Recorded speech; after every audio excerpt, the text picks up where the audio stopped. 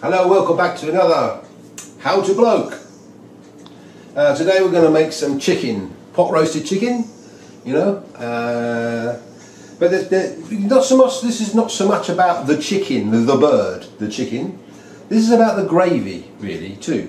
A bit more, really. So the emphasis is on the gravy. So how do you get gravy from a roast with no problem, no sweat? I'll show you. You don't have to use. You have to go and buy these well-known, probably and not so well-known packet mixes or pots of things, you know, gravy granules or anything like that. You don't have to do that. No, no, no. Waste of money, and they don't taste as good. So there you are. So what we're going to do, there's the chicken.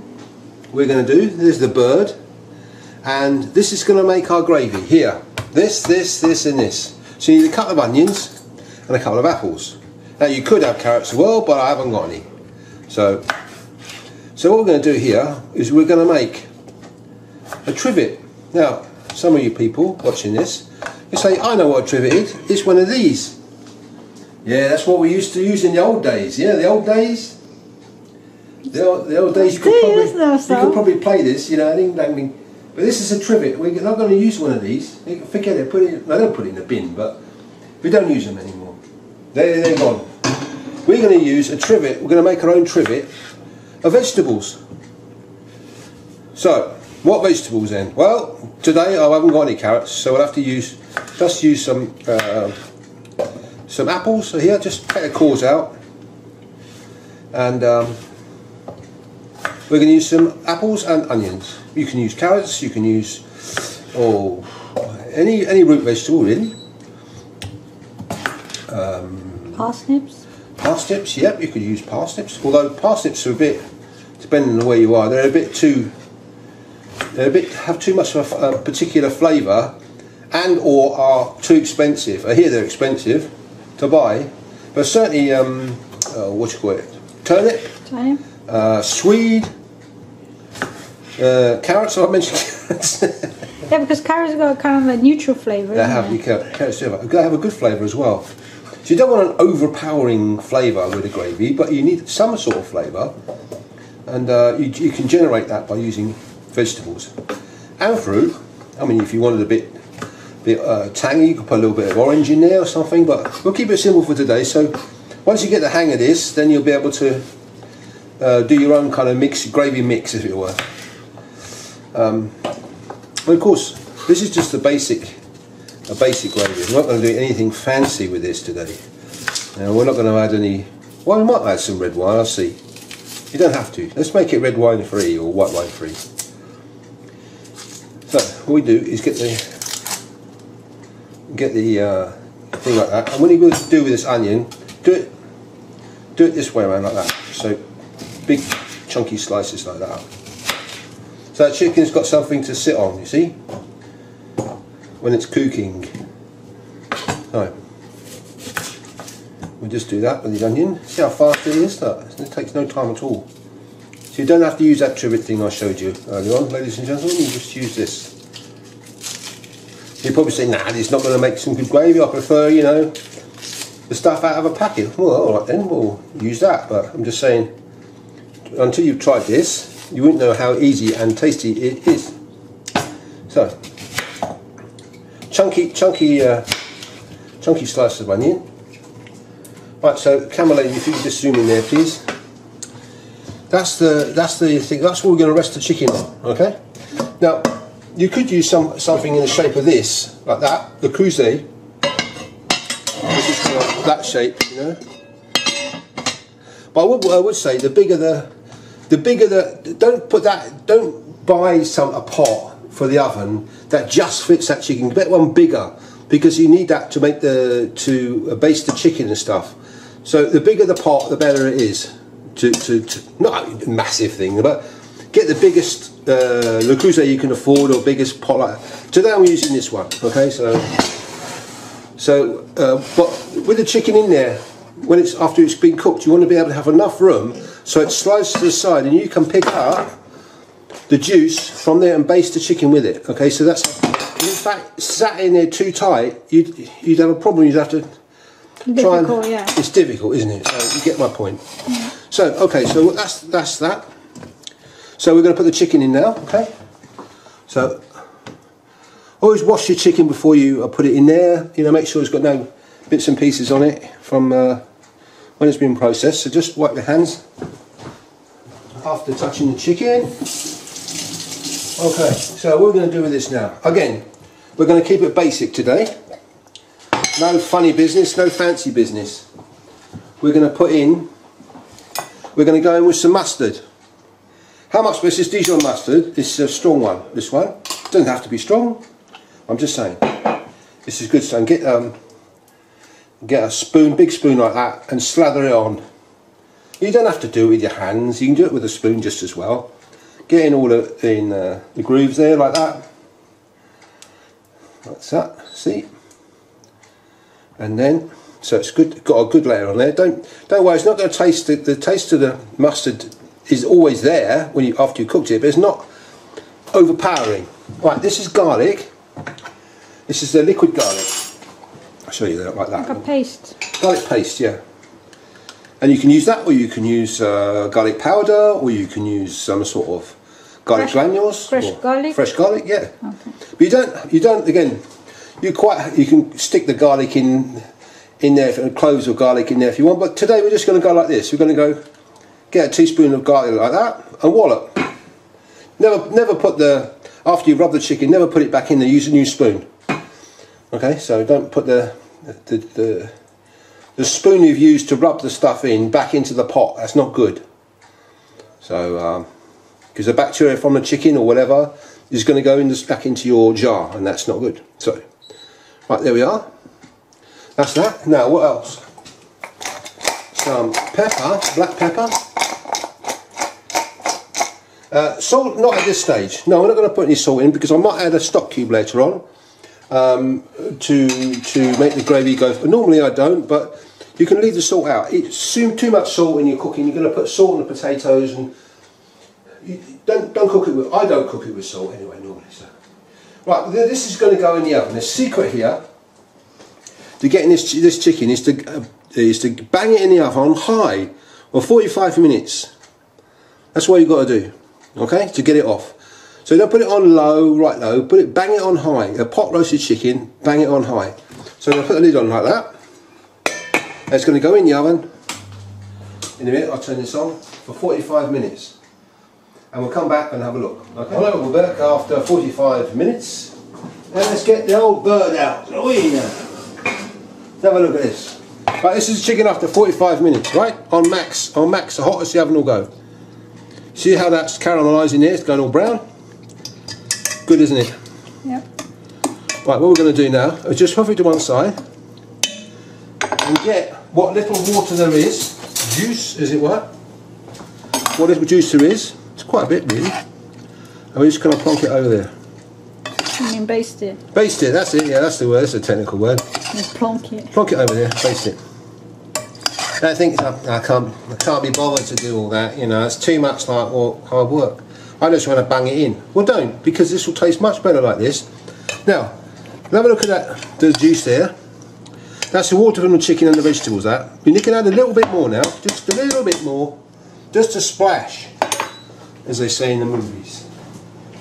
Right, so just a splash. Now this is how much a splash is. Ready? There we are. Not much, is it? So, you're thinking, well, okay, what's this HowToBloke going to do with it now? Well, he's going to put the lid on back on again, and this time it's going to go on a moyen oven. Moyen, that means medium. So, about 100 and, I don't know what it is in Fahrenheit. I don't talk old money anymore. New money, centigrade, right? It's about 125, 130 degrees, right? Maximum it is 250 degrees. So half that. So half what it should be. So stick your oven on half, around about 125, 130 degrees, and then you will bung it back in. For how long? We're going to bung it back in for another hour. Okay. Right? 1 hour. So, bung it back in. That's it, and we're back in an hour after that. See you soon. Oh, we're back after another hour. This Last hour has been on medium, so 125, 130 degrees. So it's just over boiling point. So we're going to get the bird out now. Let's see what we've got. See what we've got. So it's kind of getting to the point now. It's going to be almost cooked, really. It's a 1.3 kilo chicken, or there and thereabouts. So you can see that it's still got some juice in there. So what you don't want to do really is boil it away, because then it's not so good. You don't get enough juice for the gravy, kind of. So what we're going to do now is going to baste this chicken again. And you can see the colours starting to develop on the skin. If you don't do this, the chicken's not going to taste as good. It's going to look anemic, and people won't enjoy as much. As simple as that. It'll be dry as well, isn't it? Sorry, pardon me? It'll be dry as well. Yeah, it'll be dry. Yeah, of course. Yeah, forgot that. And the flavour there is in that juice. And you're thinking, well, what's the point of doing that? Because the juice will just run off the back of the chicken. No, it soaks in. It soaks in, and you'll see the difference. If you made one, you made two side by side, and one you basted and one you didn't baste, then you see the difference. You see and taste the difference. Now that looks interesting, doesn't it, to eat? If you had one that looked a bit pale, and it wouldn't be so good. Right, how do you test it's done? Well, you get a big knife like this, and you stick it through the leg. It should go through without any issues at all. Yeah, look at that. See, easy, look. Okay, so that's done. Now, what you can do now, that's still a bit warm, is you can take it out and you can just put it on one of these oven tray things, like this. It's falling apart. Oh, it's falling apart here. Let's get a bigger spoon. I always prefer chicken that's slightly not overdone, but done more than it should be, because I hate fighting with the chicken bones, getting the meat off the chicken bones. So, but the meat should fall off, in my opinion. But there we are. So there we have it. You can keep that warm. Don't cook it anymore. It doesn't need to be cooked. You can put some foil over the top of that, like that. And keep that warm, just to like 60-70 degrees centigrade, so not actually 100 degrees, so not boiling kind of thing. And that keep warm for ages and ages. So that's what we're going to do tonight, because it's only 5 o'clock now, so I've got to keep this warm until 7. So I'm going to put some foil over it in a minute. But the point of this is the gravy bit. The gravy bit. So what we're left with, these are the potatoes we're having tonight, by the way. So I'm going to mix those with onion and some broccoli. Anyway, I'll stop talking about that now. So this is the gravy bit of it. So what we're going to do here, now in here we've got what's left of the apple and the onion, of course. Now there's two ways you can approach this. Three ways really, but now see that black stuff around here, that's all flavour. So what we're going to do is add a bit of water. Add a bit of water to that. We're going to put the pan on to get that water boiling. Okay. So I'm just going to cut the camera until it boils. Okay, but we're back now. We've got this mixture boiling. Now what you need to do at this point is go around the side of the pan like this with a spoon or a spatula and get all that black stuff off. That black stuff is all flavour, and you need that in your gravy. Right, you don't have to get it all off, but get most of it off. Get off what you can. Might take a little while, but it's worth it. So in here, don't forget, you've got the tomatoes. You've got the apples, and you've got the onion. What's left of those two? No, you haven't got a stock cube in here. I don't think today we're going to put one in. We shouldn't need one. You can if you want. Still put a chicken stock cube in if it makes you feel happy. Right, now what we're gonna do, we're gonna mash it with a potato masher like this, see? Whilst it's still boiling. So we go in there with the potato masher.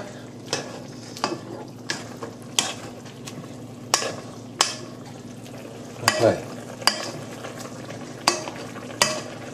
So let it boil, keep boiling it.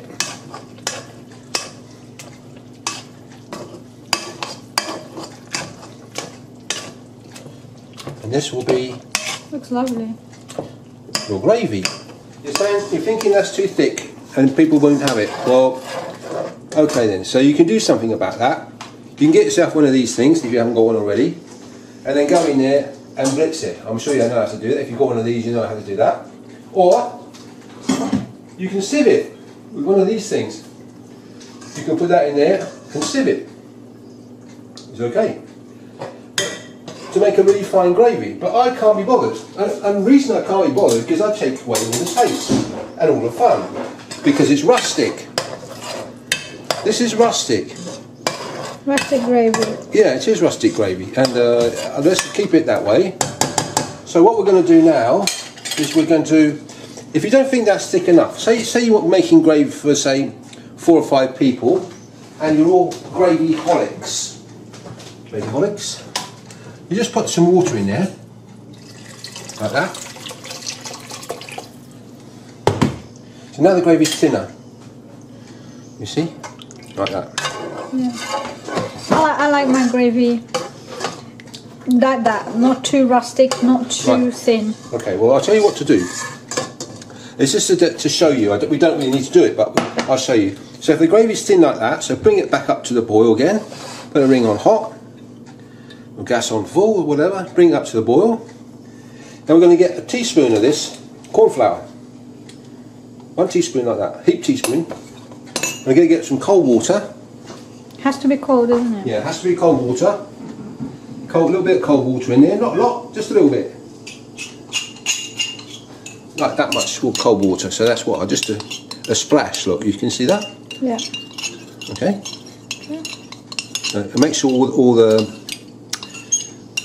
the grains are it's all mixed together, and then what we're going to do. Sorry, that chicken looks so good. I keep wanting to film just the chicken. Yeah, I don't think you get much movement out of it. It's past that point. Right. So what you're going to do with this teaspoon of corn flour is you're going to plonk it in like that. See? Wallop. So now with corn flour, with flour, what you have to do is you've got to cook it out. Now, what does that mean?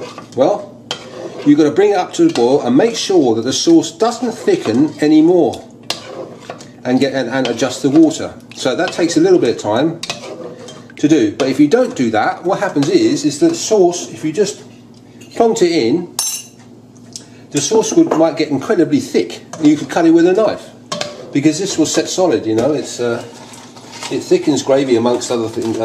Its functions as a thickened gravy. So you've got to well, if you use it, do it properly. So just waiting for this to get thicker, and I'll show you what I mean. Okay, so we put the corn flour in. Now we're just going to bring it up to the boil, and just boil it for a few moments. Make sure that the sauce doesn't thicken. That's about the consistency you need for gravy. That's quite a lot. If you make too much, no big deal, freeze some. You can let it cool down and freeze it. So that smells amazing. Yeah. It's not going to taste the same if you blitz it, whether it's this thing or another machine or a liquidizer or something. But it's not going to, I don't think it's going to taste the same if you sieve it, because what you're doing is you're sieving out the onion bits and the apple bits. So, but it's still going to taste great, you know? So if you want perfect, super smooth, silky gravy, use a sieve, use that, or use both. But in this house, we like it rusty like that. And we like to do it just like that. Now, red wine, white wine, red wine. Alright, so you're having chicken. So white wine would go with that. Doesn't really matter. So any old white plonk will do. So now is the time to put it in. So you put a little bit in. I haven't got any at the moment, but You just put a splash in, half a cup or a whole cup, but the important thing is make sure that you boil off the alcohol, because what will happen is if you serve it up without doing that, gravy will taste of alcohol, wine. It won't have the right, it'll taste horrible. And you guys will go, oh no, I don't like this. So if you're going to do this for the first time, stick to what I'm doing now, right?